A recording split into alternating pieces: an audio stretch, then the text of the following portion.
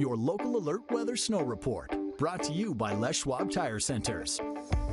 Well, this morning you have to carry chains or traction tires on all of our mountain roads, and just be prepared for these driving conditions to worsen over the next few days.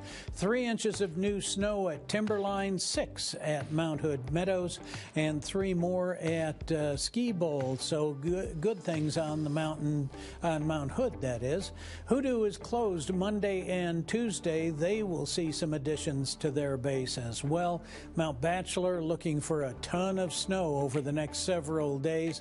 Willamette Pass Ski Resort closed Monday and Tuesday as well.